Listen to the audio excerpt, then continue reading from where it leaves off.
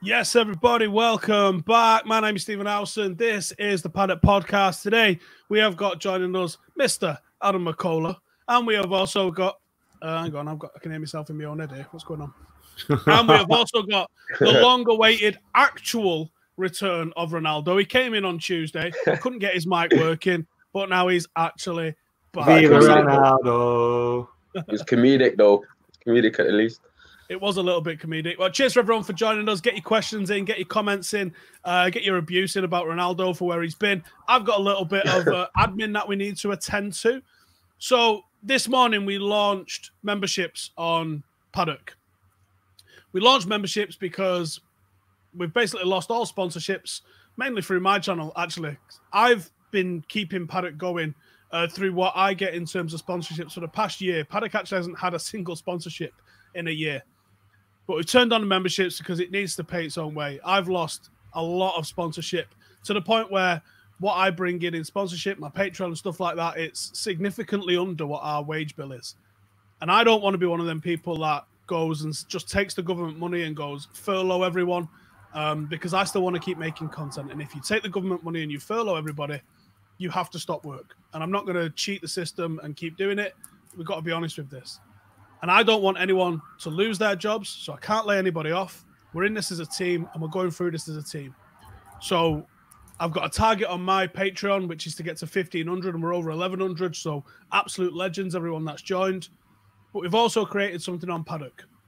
What we've created on Paddock is a little bit different, and it's absolutely the Paddock personality. So you're going to get some behind-the-scenes videos. There's going to be shout-outs. And at the top tier, which has shocked me because it's the most popular tier, we've got like a loot crate giveaway thing. So every month you're going to get some merch. Sometimes it'll be merch that won't be even for sale for the public. Sometimes it'll be going out there before the public get it. One example being, we're going to put the away shirt in there probably the month before the public can get it. So as a thank you to everybody that comes and joins as a member, we're going to be doing all sorts of stuff. There's going to be stickers, badges. It's going to be awesome. If there's any in the comments now, you get a little badge next to your name for being a channel member and supporting us. But I'm just going to do a quick readout of everyone that's joined so far. We've had 10 people join, so here's the first 10. We've had Harvard, Chantel, DS, Canlan, James Norris, Martin Smith, Donald, Zachary, James, Brian, and James Hunsinger. You absolute legends. Thank you very much for joining on our memberships. And if you want to join, there's more information below. Hit the little join button and you'll see everything that there is to see in there. And I'm going to just have a quick scroll through the comments. There we go. James in the comments there. Let's put it on the screen, see if it works. Because we know we can put the comments on. Let's just see if I can find where James is on here. There we go. So he gets this little S next to his name. See that? So there we go. James is one of our absolute legends.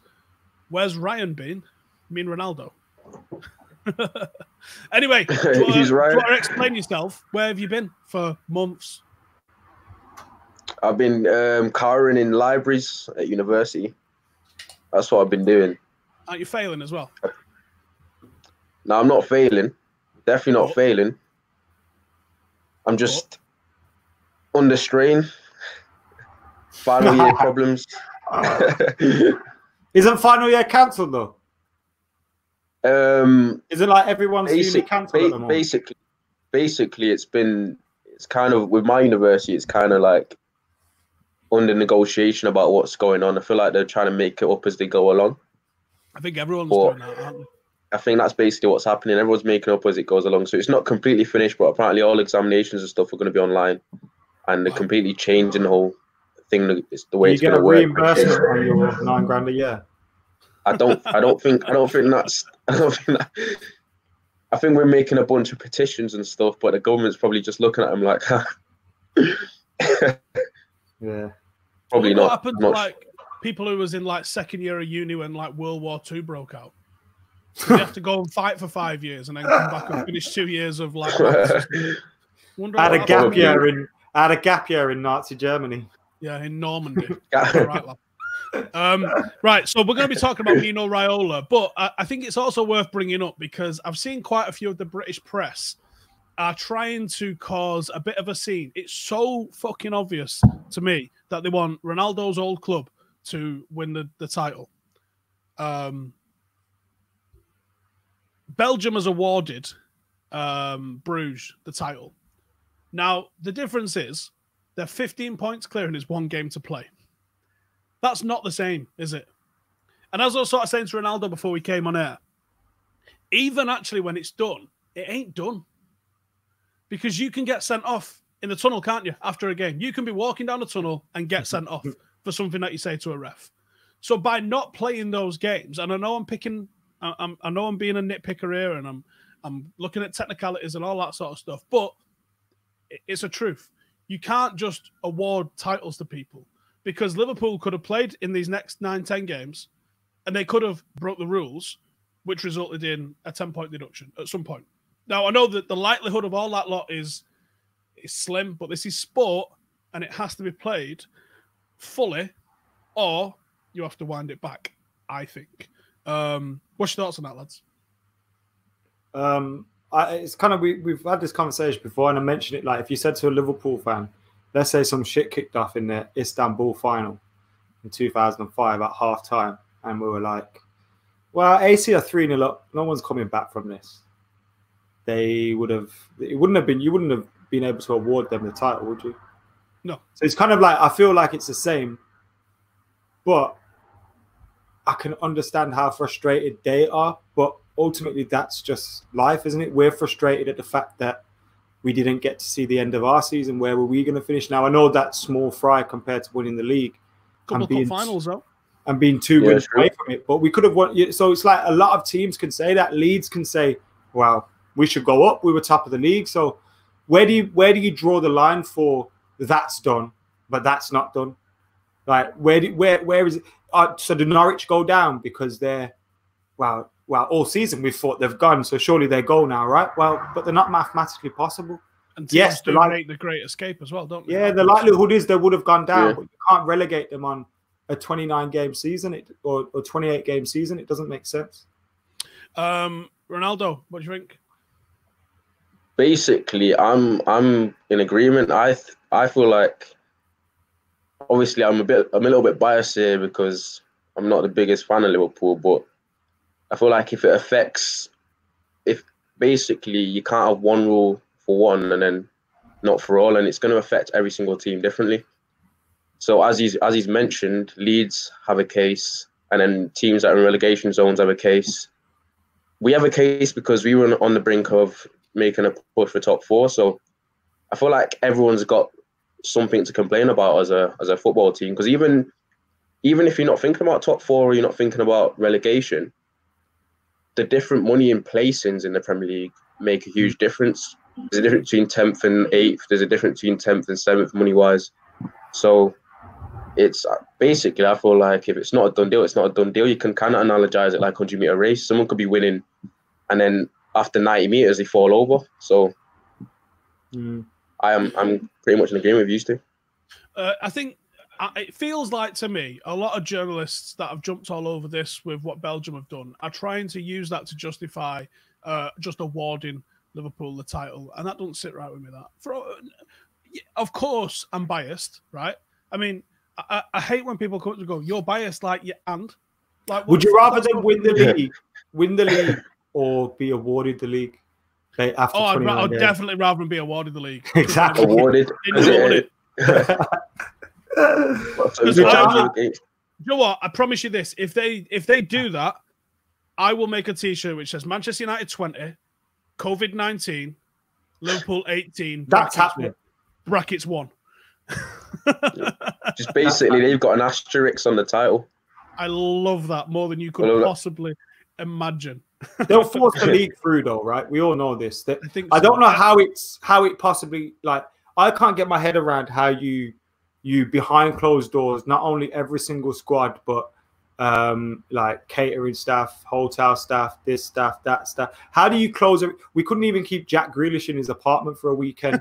Like, how are you going to keep every single member of a squad like away from other people that have been out of that contamination zone or behind. Like it doesn't. I don't see it, but because of the impact that it'll have with Premier League TV money, they're gonna have to force it through. That's it. It's probably like 800 million on the line, and for I think it is 760 mil. People will find a way to justify doing whatever they want for that sort of cash. I'm sure they will, and I'm sure that the money is at the forefront of every single decision that they're making. Someone, I can't remember if it was on a video or if it was just a conversation I was having, was saying, do you know what? It was a conversation I had. But do you know what? Because I'm having conversations over Skype to friends now, like I can't remember if it was while I'm doing a video or if it was like just literally a conversation I had with someone. But it was a conversation, and he made an excellent point, which is I can't believe that when they sat down and had that meeting, it wasn't even on the table to discuss making the league null and void. And he went, "You're not seeing the bigger picture." And I was like, "Well, what's the bigger picture?"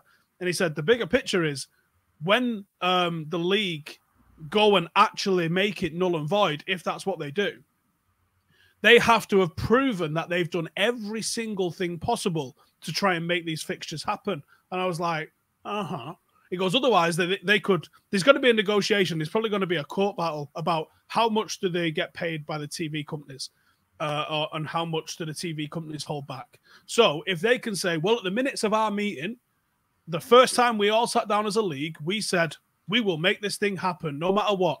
And then in the second time around, they said, you know what we're going to do is we maybe have to talk about this as a contingency. And then the next meeting, they actually discuss how that might work and so on and so forth. But then they can actually say, we made a solid effort to not cancel the league. So therefore, pay us what you owe us. And I think it'd be fair to pro rata what the, if you get paid 100 million for 38 games, give them 75 because we played 3/4 of it. Before I move on, Darthur's 458 has just become a new member. Check that out. We can get you on screen as well as giving you the shout out. Shout out, Darthur's. That one. Righty, second topic that we were going to talk about. And also, please get your questions in. If you've got some good questions as well, bang them in and we will put them on screen and we'll read them out for you guys. But I wanted to talk about Mino Raiola. Mino Raiola's got several extremely high-profile clients. I would say the ones that are getting the most traction in the last 12 months, De Ligt, Haaland, Paul Pogba. Oh, hang on, we got another new member, Harold Dreyer. Get in there. Well done. Love that profile picture, by the way. 2 new members straight off the bat. Well done, lads. Those 3 players, there is a circus around them. We've seen Haaland move essentially 2 months ago and already be the subject of transfer rumours, which is ludicrous. Matthias de Ligt hasn't been there a year and is already the subject of transfer rumours. And Paul Pogba, doesn't matter what he does, he's always the subject of transfer rumours. Mac, just say fuck Raiola for me. Is there any reason that United needs to be? I can't stand Raiola, and there's one big reason why I'd steer clear of any further deals with his clientele. But how much of like the Haaland stuff, he's just joined them in January. How much of that is bored journalists? Like just because literally I read that story today and it was in any future transfer battle, United and Real will be interested. Like that's just a bored journalist. So I see what you're saying. He's an absolute bellend at times. And when he does open his mouth, he's an idiot. And we saw him go too far this year and have to backtrack a lot as well.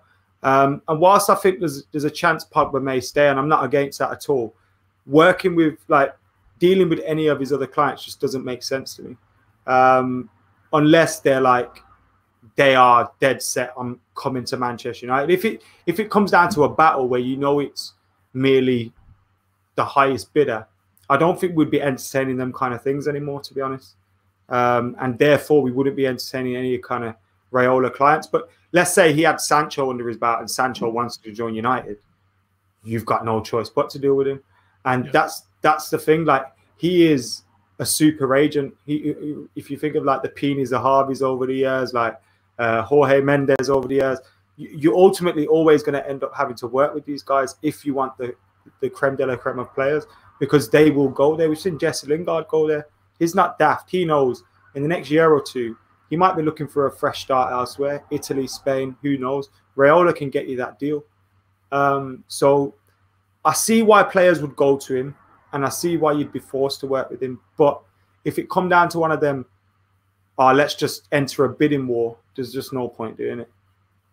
Ronaldo, did you ever have an agent? I don't know how many of you know this, but Ronaldo played for Liverpool. Sorry. No love attached. No, I never did actually. Did you ever get approached by an agent? I never ever did. Never got approached? Did. But I was always told to kind of like, especially at the level I was at, because it was only youth level still. I was always kind of stay clear until it gets a little bit more serious for you. Because you obviously they'd rather kind of have clients that are kind of pro level and beyond, or kind of aspiring that way. And the couple of approaches that I got, if they're not from people that you feel like are actually valid and will help kind of progress your career anyway, then there's no point. So I never actually had one now. But I just played football really. You see, with Haaland, isn't his dad his agent, and Raiola's like an advisor of some sort? Yeah, there's a lot of that as well at that level. See, so it's like people clearly see there's a value in having Mino Raiola's services. We may look at him and think, "Oh, fuck's sake!" Look, this is what every time he opens his mouth. From a football fan perspective, I can't fucking deal with us having to enter into negotiations with the guy, because you know he's going to cause shit. You know he's going to make moves. You know he's going to upset people and try and rock the apple cart and all the rest of them sort of things, that the negative side of what an agent can do. But I can also understand it from the player side of things. That guy gets what his players want. If his player wants to move, they're moving. If he wanted to be my agent, he'd be my agent. And you know what the thing is as well? When you look at, if you look at Zlatan has never, Raiola's never been a problem for Zlatan. But he's moved him around a lot. He's moved him around a lot, but he's never been a problem. Now, I don't know, is that like, is it just him that loves to force those moves, like, and then he just found his perfect, like, he wants to move around and can conquer everywhere, like, and then does he worm these moves around for people, or do they ask him, you know, because it's a weird kind of relationship, isn't it? Like, the player, I know footballers we look at them like they've got everything, but sometimes their agent will be one of their only advisors or only people to go to, and they kind of probably feel Stockholm syndrome with some of them, you know what I mean? So it's like, how much of it is the agent and stuff, but when you're a grown man, you have to take responsibility for what your representatives are saying. I think Matuidi's been at Juventus for a long time, hasn't he? He's not really moved around a lot.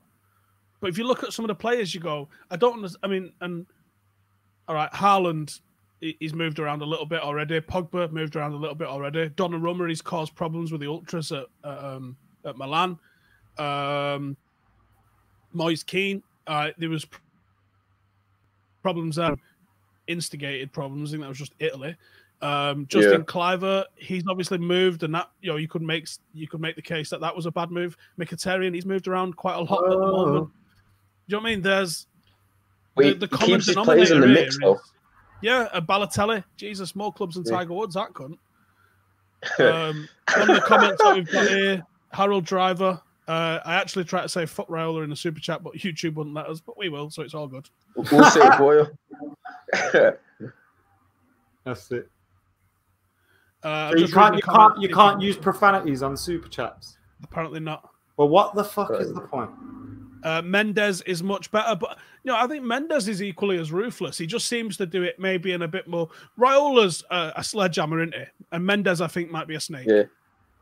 I think with Mendes, he has a lot more say probably that he lets on. And when you look at how deep that Hestefut run and the deals that they get involved in, I think there's times where there'll be deals that Jorge Mendes is responsible for, and he's pulling the strings to, that we don't even know about it because of what's going on with Wolves. Yeah, like so that's a perfect example. Like they're linked in with Hestefut, Jorge Mendes, all those kind of people massively, and there'll be players moving around that you don't even know that are his responsibility. Ronaldo got a question here for you off Oliver. Will you play? Depends if we get through the trial period. Wish me luck. I will say if selected. There's only one spot for someone to go past the trial period, and that's mine. Yeah, I think my lung capacity is... Are you going for left wing spot, Adam? My pace is gone, but I'll play there if needs be. But when we go through the levels, I have to like relax a little and sit back. But at this time, I can play left wing. Yeah. We was talking yesterday with the coaches. We are balls deep in our application for joining the Manchester League. We've been in talks with a local stadium. Let me just Google what it holds. But it's a pretty smart looking stadium, especially for this level when everybody plays on, a pitch in the middle of nowhere. Like a bit of roped off grass. So the fact that we could potentially get a stadium, it holds over 4,000. So we'll never fill that. It'll look like City. There'll be like 30 people there, I imagine, with pyro. Pyro is encouraged. So we're hopefully going to use a stadium because the aesthetic of playing in the stadium is just better anyway. And obviously we're trying to film this, so we get a better angle for playing in the stadium. I'm hoping that we kick off with what I'm going to call like a festival of football. Try and get a band, try and get some barbecue, try and get some grilled cheese down at Grilled Northern Soul. Will come down and bring his van. Have a good fucking day. Maybe play a couple of YouTube teams, maybe play a couple of local teams, and just have like a 30-minute like knockout on the day sort of competition. That really officially launches the club. When that happens is anyone's guess at the moment. I hope that we get to do it the back end of August when it's still hopefully warm and we can have a good old piss up and that'll be fucking wicked. That'd be great. I'm hoping that's what we do. But yeah, Ronaldo will be playing if selected. Mckola potentially will be playing if selected. From what I've seen so far, we've got a pretty good squad and we've got a pretty good starting 11. We were, as I was putting it together from people who turned up for the 11-a-side that we had the other week, we were probably lacking a couple of options on the wing. So actually, you two are good choices, I think, for being potential wingers. Ronaldo and Beckham. Ronaldo, you got delivery like that. We've got the black Ronaldo and the Bollywood Beckham. Bollywood Beckham. That could stick though, still. That will stick. But yeah, like, I'm really excited for what we're going to do as a football team. Obviously, once we know where we're playing, when we're playing, all the rest of that sort of stuff, we'll be getting out there and letting you guys know all about it, and encouraging as many of you to come down when there's not a United game on and all the rest of that sort of stuff. It's just a shame, obviously, it's small fry in the grand scheme of things that our shitty little, essentially Sunday league team didn't get to play some fixtures. Oh, but I am very excited for what this can bring to us and what sort of different content we can bring with this. Is there any more comments? You could make it a whole mad weekend where the night before the absolute madness, like it could be a match day weekend. A weekend we do like a Q&A with some player that needs a few quid, and then have that on. That's it. Yeah, we're hopefully going to make this a massive deal each weekend. Yeah, some live podcasts have been in the mix for a while, in the planning for a while. If we could time it right, where there's like a 3 o'clock kickoff of United, an evening with an old United legend, and then Paddock play on the Sunday. The timing that we've actually been given by the stadium, and this is one thing that we have to check out with the league, because the leagues at this level are fairly flexible in terms of what time kickoff is and stuff like that. So the timing that they've given us, they said, you can have the stadium, but it's going to be 6 o'clock on Sunday. And I've gone, well, that's not the worst time in the world, is it? To be given as a regular slot. 3 o'clock on a Saturday is obviously gone because there is a semi-professional team plays there. They've got an academy, they've got a reserves, they've got an under-18s, and it's a community stadium, so there's other teams that are able to use that stadium as well. So the only time that we could get guaranteed, like that's our time, would be Sunday, 6 o'clock. So, even with a Sunday 2 o'clock kickoff, in theory, we could get over to where it is and go and play with them. So there you go. It's looking exciting. The merch is looking pretty smart too. Oh yeah, you feeling this one? Unfortunately, this is the one and only of these shirts that's going to be made because we got the we got the new catalogue here from Umbro for Teamwear 2020, and they've changed this shirt. So when they sent us this shirt, they sent us the last one that they'll ever be doing of it. So there is another white sort of polo shirt that we'll be able to get, but this is the last one. Can we try and sign someone like Danny Webber? Mate, I'm trying to sign Berbatov. Berbatov's second a shirt. Like, I've been chatting to him on Instagram. He's having a shirt off us, and so's Uncle Pat. Now, how I translate that into, like, when you're in Manchester, do you want to just come and turn out for us? Because obviously that's going to bring loads of views for everybody. And I mean, how fucking cool is it to have one of them? Because I bet they're still so far ahead of everybody at this level, aren't they? We was definitely Berbatov. Oh yeah, like we was chatting to him, and I said, like, if we did a video or something like, Berbatov played for our Sunday League team as the title, we think we could probably get quite a lot of shares. Lad Bible and all them lot probably share that sort of shit, wouldn't they? And I was like, he probably scored like 30 goals in a game. Like if he gets 30 shots, he's scoring 25 goals, isn't he? I would imagine. Yeah, he was a player that didn't really like. It wasn't athleticism that was his key in it. No, it was having a touch like God himself. Yeah. I mean, if you look at him, he played centre half. Do you know what I mean? At some point, so shows you the intelligence. I won't leave him. Yeah. So we are planning all sorts of stuff. I can't wait for it to rock and roll. Scholesy still plays five-a-side, says Charlie.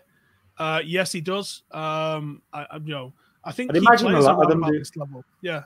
I know when I interviewed Robbo a few years ago, and he was late in his 50s, I think, already by then. And I remember him saying, "Oh yeah, I still play." This is when the Soccer Dome still existed. I think it's shut down now, isn't it? The Soccer Dome in Stretford. And he was saying, "Oh yeah," he goes, "I still play 7-a-side every week." And you're like, can you imagine turning up to 7-a-side? And you're like, is that former United and England captain Brian Robson? What the fuck?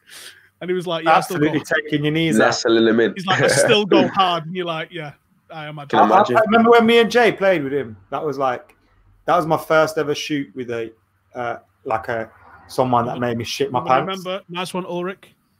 That was the first time I'd worked with someone and him and Andy Cole, me and Jay Dino running around. He was fucking mental.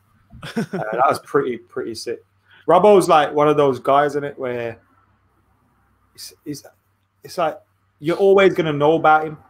Like we're gonna tell people about Keno, but when you mention Keno, you have to mention Robbo.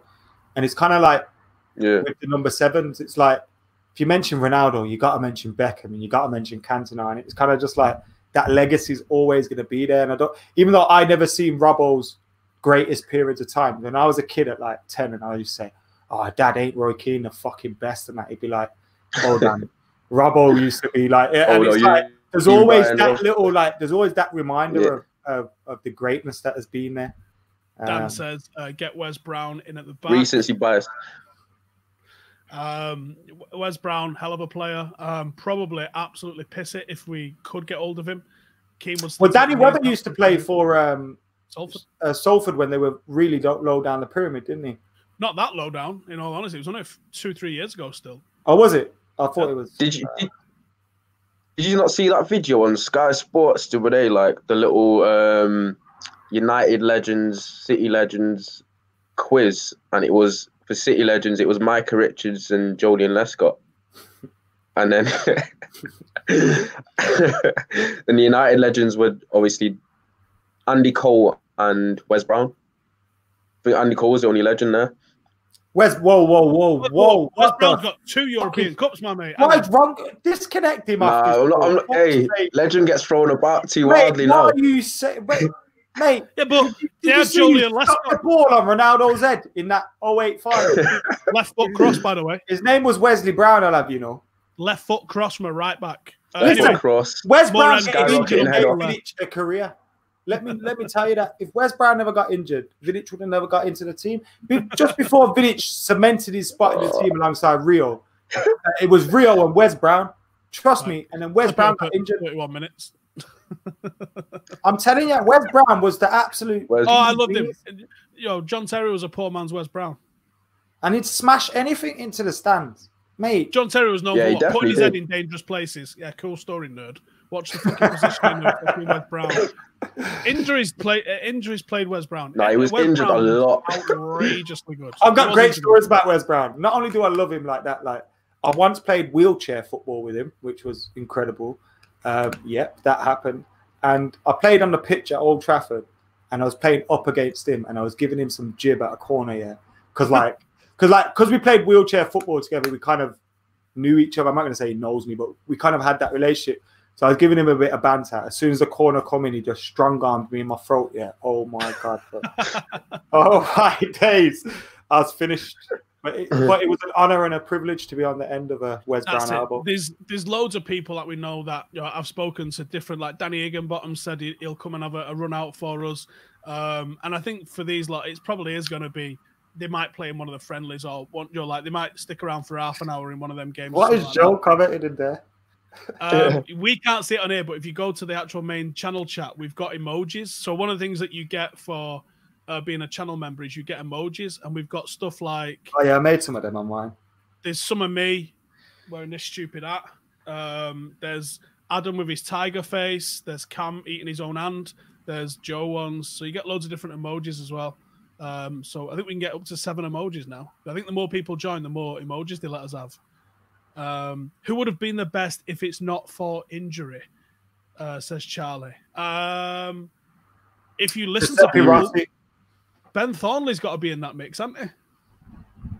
Giuseppe Rossi. Do these work? They don't work on here, unfortunately. So yeah, unfortunately, they don't work putting us on the chat. But if you look in the regular channel chat, they're in. Yeah, I've just seen them. They're pretty good.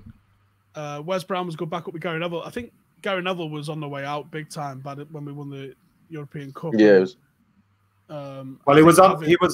He was in a jacket and a suit, wasn't he, for the 08 final? Yeah, he wasn't even in the squad. He was injured, I think. It was that was at his 2-week time. Do you remember when it was 2-week Gary Neville? And he was injured for about 9 months. And every press conference, Fergie said he was 2 week out for 9 months. He was like, "How far away is he?" He's like, "Yeah, he's about 2 weeks." Okay. Liam says, "Can I sponsor?" Funny when managers do that. If I'm what?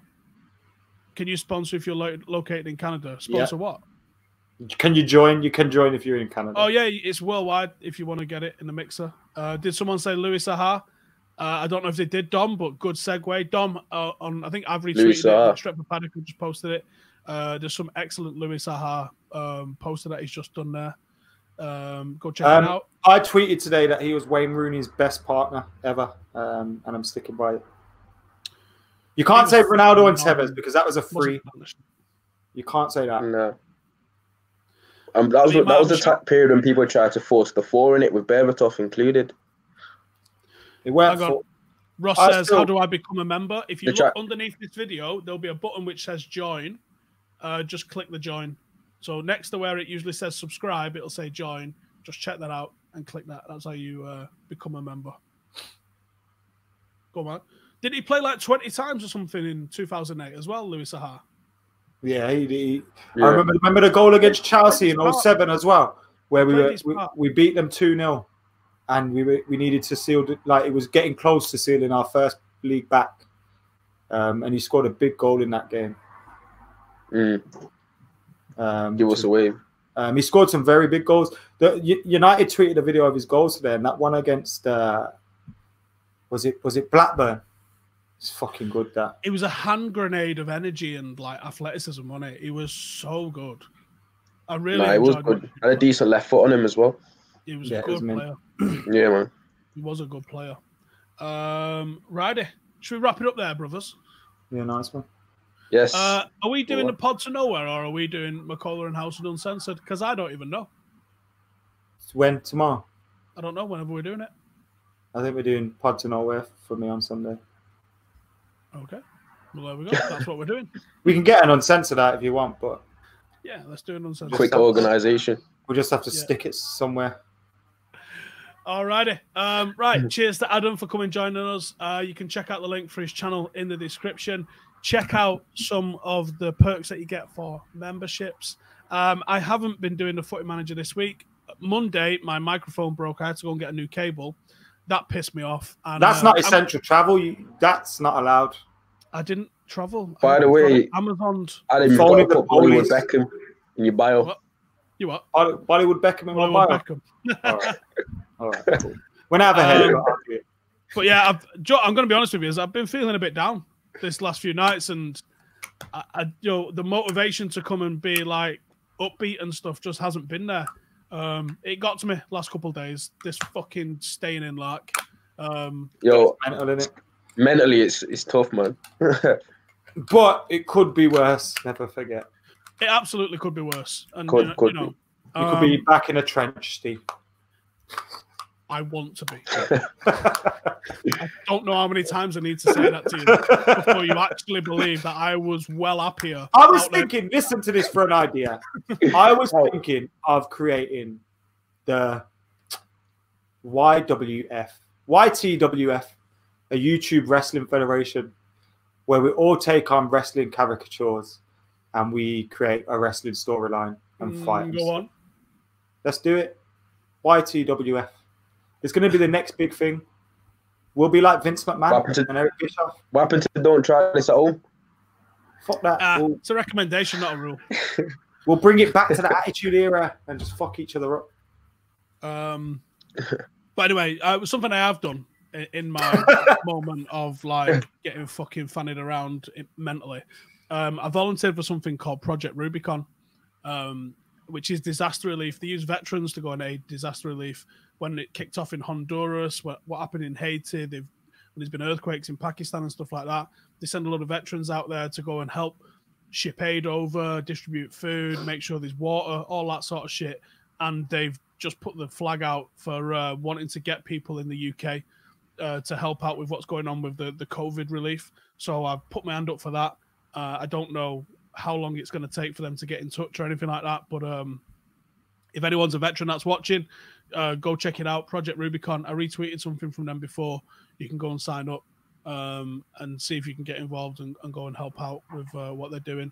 Because I don't feel like a fucking man sitting here talking about fucking YouTube videos and stuff like that. I'd rather actually feel like I was helping and getting stuck in and fucking doing something. But what the fuck can we do? Sometimes the best way to help is just stay in your yard and wash your hands. The current situation, that's the crack, innit? Stay in, don't go out, wash your fucking hands, and jobs are good. But I wish I could fucking do more, because I feel fucking. I think that's why I feel down at the moment, because I feel fucking useless, helpless. Yeah, I feel useless. I feel like I'm fucking wasting my time here. So I think that's what's fucking got to me over the last couple of days. So I can't really feel like being happy. No, you should use this time to do as well. Yeah, what I've been doing is learning new things that I wouldn't have otherwise had the time to do. Chatting to my family, which I don't normally like to do when I've been on the motorway all day and shit. So far that novelty is still not worn off for me yet. Give me another week. Give me another week and I'll be fucked. Fuck it. Right, listen, thank you guys for tuning in. Make sure YTWF coming soon. Adam's going to create a wrestling thing. All right, cool. As long as I can hit you with a fucking chair, I'm there for you. Me against Steve. Yeah, we need to invest in some steel chairs that don't really hurt and tables that will break real easy. So it'll be fun. Did you see Adam Brown putting Joe for a table at the XS Live? Anyway, no. We'll talk about it on the next one. But nice to see Ronaldo for the first time in about fucking 6 months. Viva. Slacker. Hey, I'm back. And we'll see you guys. Well, are we back anyway? Well, we'll be back eventually, I guess, won't we? Right, laters. Eventually. All right, laters. In a bit, lads. In a bit. Just going to make sure that goes over. You still hear me? Oh, we're back. Oh, we're back. I didn't mean to be back. Oh. Okay. Hey. Right. We're back. Bye. And then bye again.